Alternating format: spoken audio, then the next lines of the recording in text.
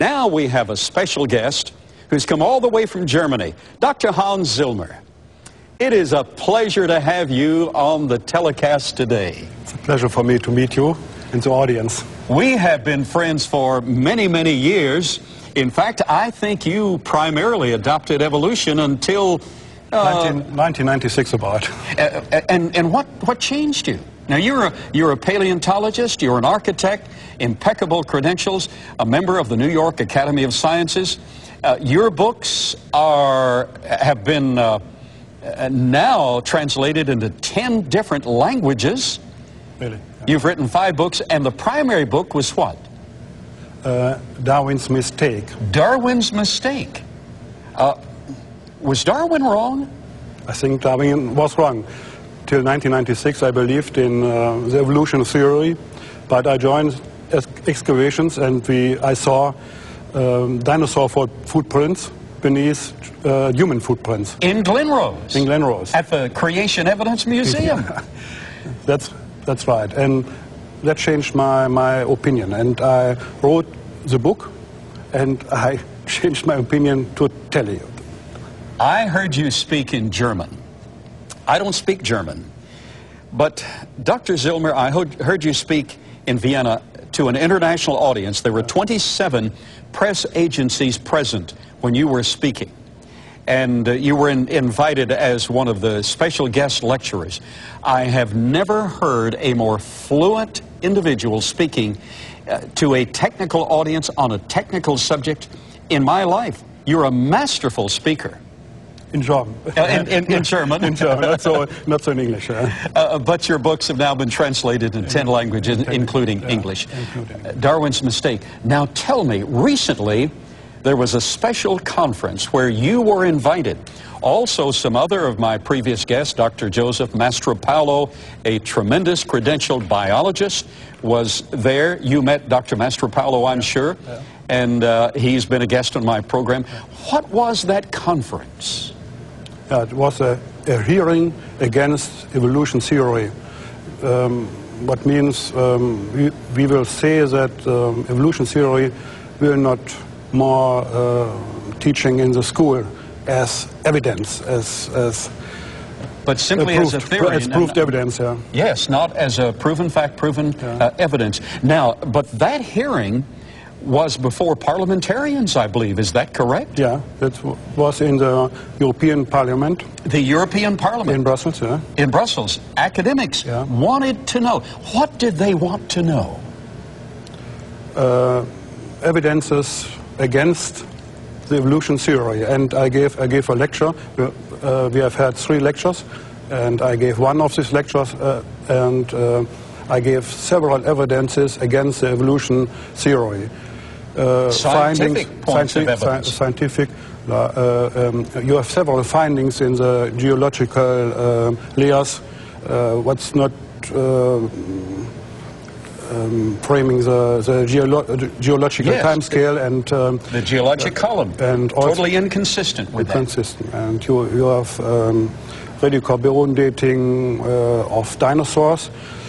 Maybe 30,000 evolutionary theory. Maybe 30,000 years old, but it's rather than 64 million or 150 million. It cannot Tell work. Me, since the program's winding down so fast, I wish we had an entire program on this. Thank you for coming all the way from Germany to tell us this. Now, Dr. Zillmer, what was the response among those academics to the information that you gave? What was their response?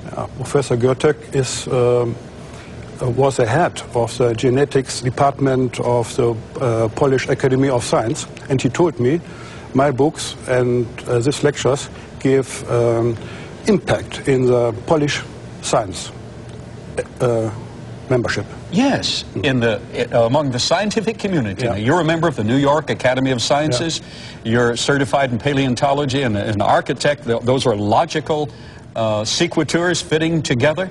And you're a brilliant researcher. I want to commend you for having, and I believe he told you that your work is having an impact throughout the scientific European community. Is that correct?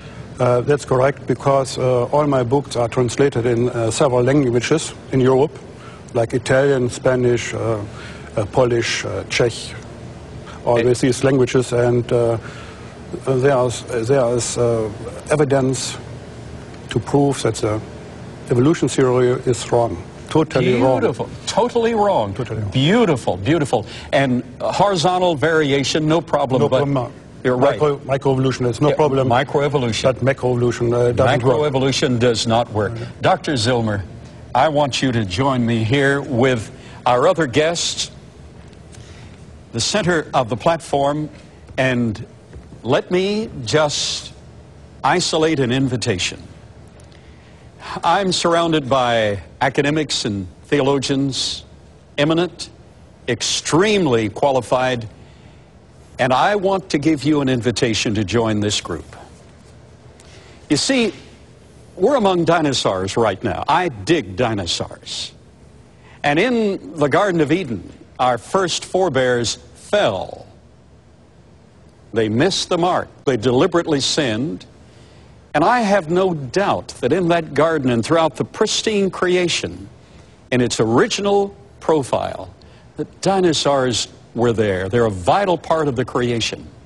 So the fall occurred among dinosaurs, but your recovery can occur among these dinosaurs. Jesus Christ went to the cross, died for you, was buried, rose from the dead. He was the creator in the flesh. He could do that, you know. Rose from the dead, now ascended to heaven, and is appealing to you to accept Him as your Savior. Would you pray this simple prayer? Dear God, I'm a sinner. Thank you for sending Jesus to die for my sins. Right now, I open my heart's door. Lord Jesus, right now, step into my heart and live. I accept you as my Savior, and I will serve you with all my heart. Welcome home.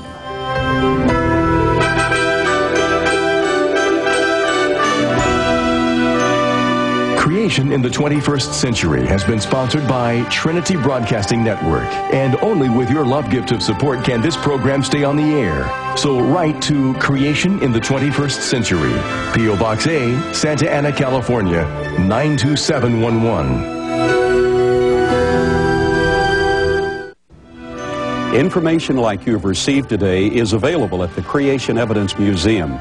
In printed form, in videos, we even have a coloring book for the kids. Just call or write us at Creation Evidence Museum, P.O. Box 309, Glen Rose, Texas, 76043, area code 254-897-3200, or check us out on the web, creationevidence.org.